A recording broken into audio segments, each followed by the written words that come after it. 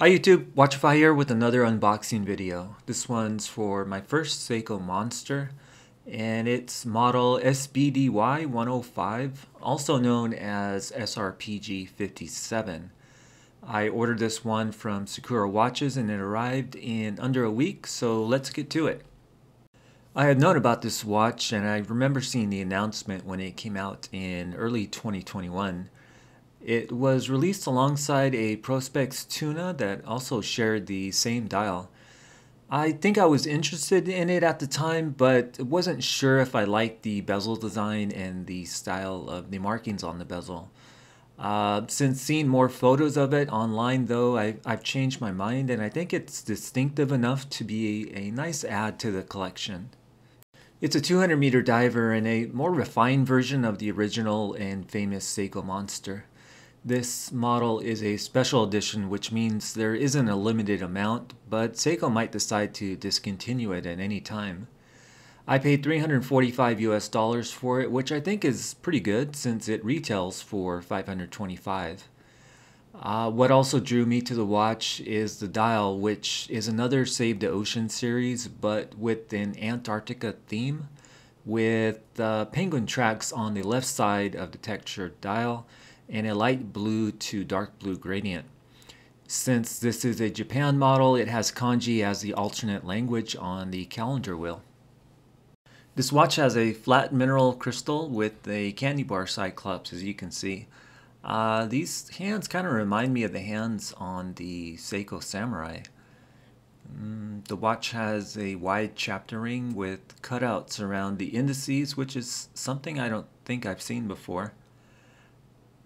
Taking a good look at the watch to see if there's any quality control issues, and honestly, so far I'm not seeing any.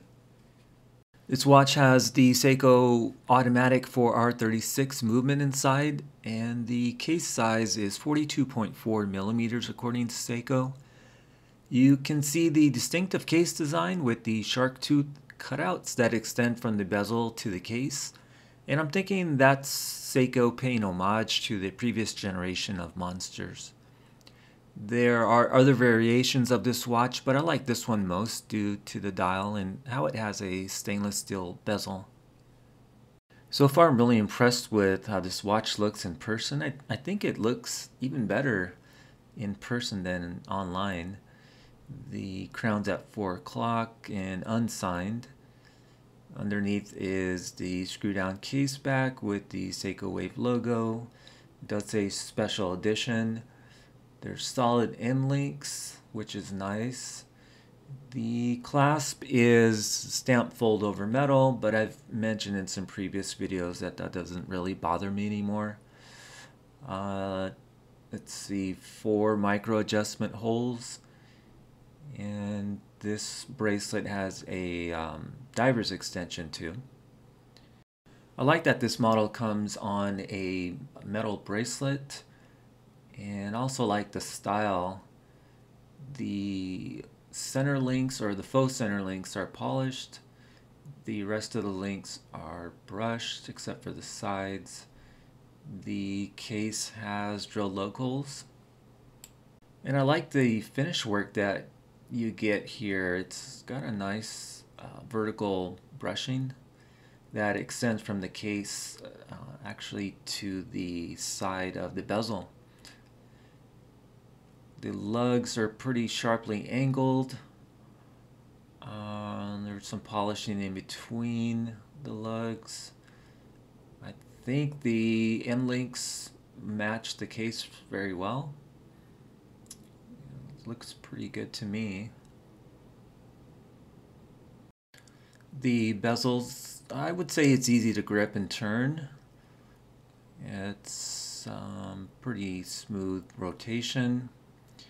And I want to check to see how it's aligning.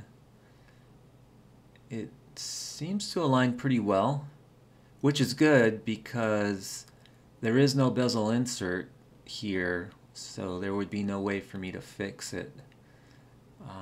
But I'm pretty satisfied with the quality control.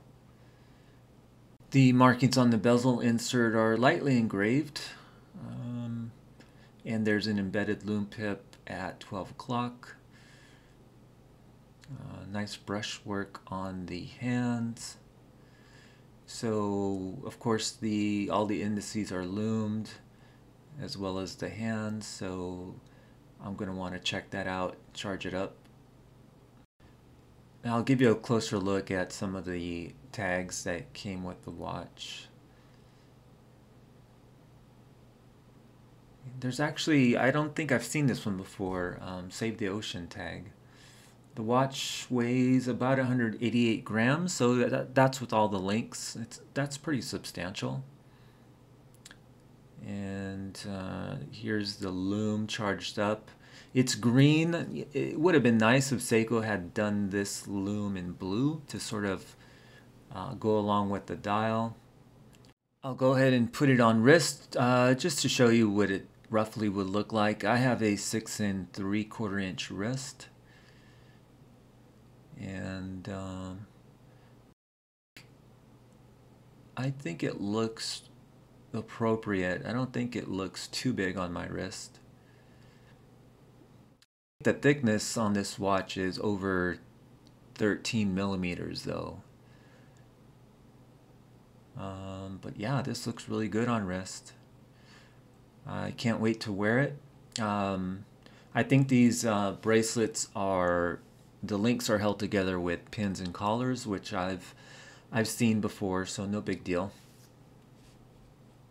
A big part of quality control is how well the movement runs. So this one is losing about 6 seconds, 5 or 6 seconds in dial up position. The beat error is 0.7, which would have been nicer to be closer to 0, but it's definitely within Seiko's tolerances for this movement. I'd like to check it in a different angle. As long as there isn't a drastic difference between positions or orientation, then I'm fine with the movement. Later on, if I'm unhappy with the accuracy, I can always regulate it myself.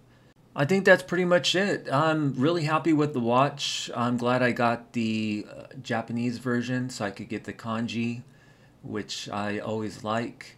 I'm very happy with the quality control. I forgot to mention that the lug width is 20 millimeters. So yeah, I'm looking forward to wearing this watch, and I'll size the bracelet, wear it, and then later on I'll do a full review video on it. So hopefully this was helpful to you and if you're considering this watch. And that's about it. Thank you for watching, and like and subscribe if you liked the video. See you next time.